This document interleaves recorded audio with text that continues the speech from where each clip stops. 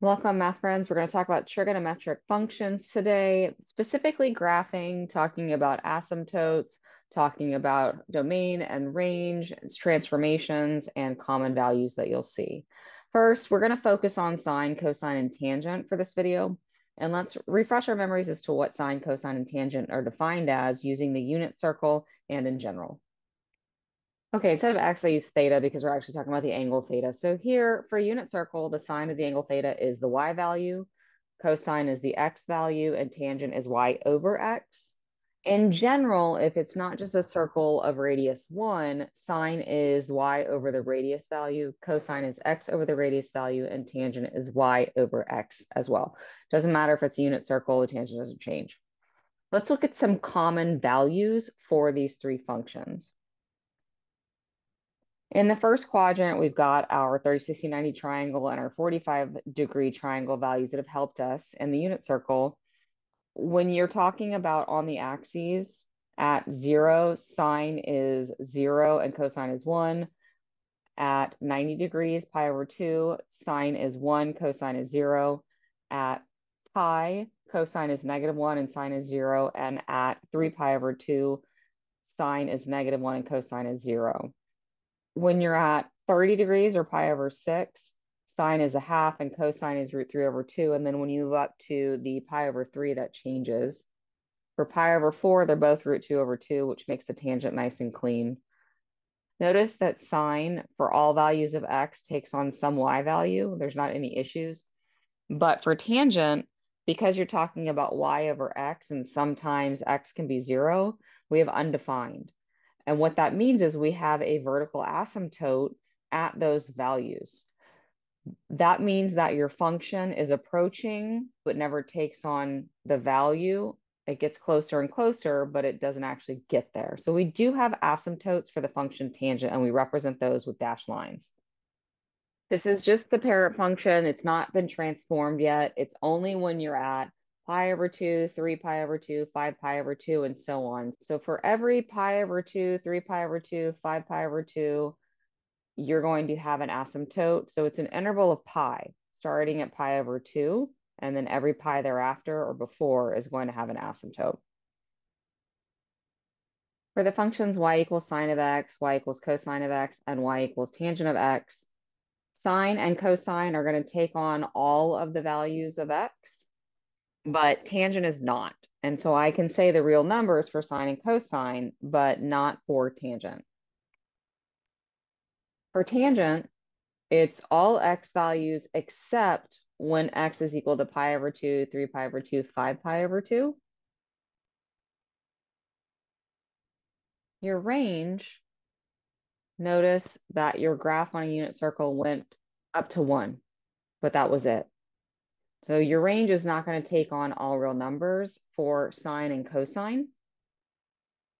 The y values are only going to go from -1 to 1, and they will include those values. So you would have -1 is less than or equal to y is less than or equal to 1. We haven't really explored tangent very much. You've only seen a few of the values. You've seen pi over 6, pi over 3, and pi over 4. But tangent, as you get closer to the pi over 2 value or negative pi over 2, is actually going towards infinity and negative infinity.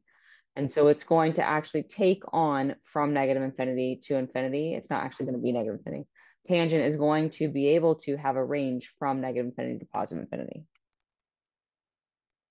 General graphs of these functions, I'm going to plot the values that we have to show you what they look like. I'm going to fill in common values of sine, and I'm going to use the fact that root 2 over 2 is about 0.707. In the first quadrant, up to pi over 2, all the values are positive. In the second quadrant, all the y values are also positive. In the third quadrant, from pi to 3 pi over 2, they're negative, and from 3 pi over 2 to 2 pi, they're also negative. And notice I've got this curve now that I can actually model. If I was to go clockwise backwards, I would go into the fourth and third quadrant, which is negative. So I'm going to come down again and then go back up into the positive to the left-hand side. And now I can connect this. This is the graph of a sine curve. It goes on forever, as you've seen in the domain, and it reaches 1 and down to -1 unless I've transformed it. This graph is an odd function, which means it's symmetric about the origin. You'll notice that the first and fourth quadrants, if you rotated those 180 degrees, would match up with the second and third quadrants. An odd function means that when you plug in a negative x into the function, you get out the negative function, specifically f of negative x equals negative f of x. So whenever you're substituting in a negative x, you'll get out the negative y value. Let's look at cosine now. Cosine's pretty similar to sine, but remember, they take on the same values, but just in different places.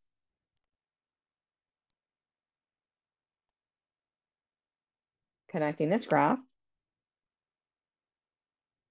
the cosine is the sine graph just shifted by pi over 2. If you took this function right here and you shifted it to the right, pi over 2, I would be going through 0, and I would have that same graph as the sine function.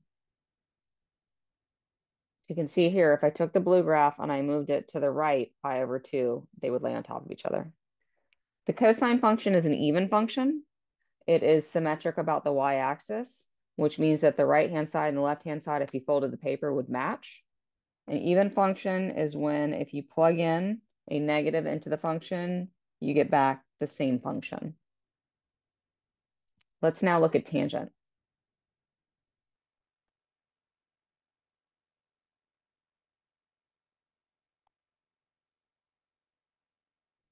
Looking at the graph right now, they look like they'd be just straight lines, but there's going to be some curve to it.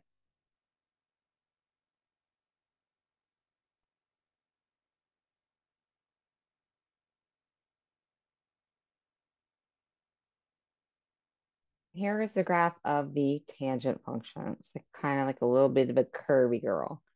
And this graph is also an odd function.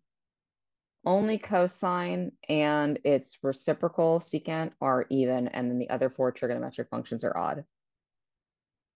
Let's finally talk about transformations of trigonometric functions. There's four components. Remember, we've done a transformation video where we're talking about inside versus outside, stretching, reflecting. The same thing is true, but we have special names for these stretches and compresses of what we call them in terms of these trigonometric functions. Because if you notice, trigonometric functions repeat.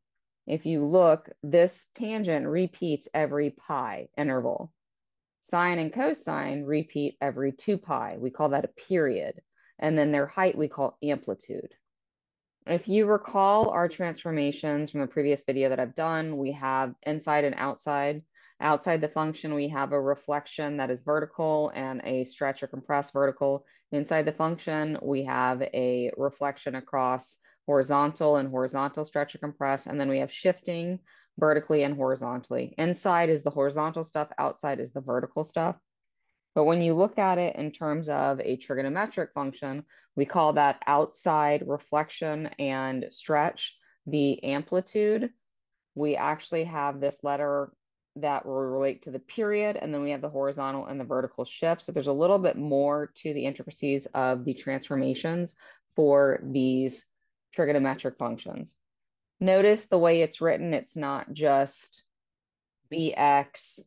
We have 2 pi over b that helps us with the period. Whatever number you have inside the function helps us determine the period.